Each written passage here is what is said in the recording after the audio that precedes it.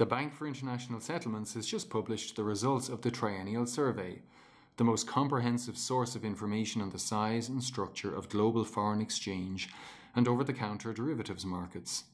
Central banks and other authorities in 53 jurisdictions participated in the latest survey, which took place in April 2019.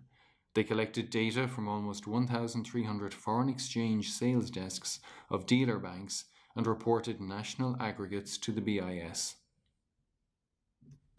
Global foreign exchange trading volumes averaged about 6.6 trillion in April 2019, up from 5.1 trillion in April 2016, although the previous survey took place among particularly subdued trading activity.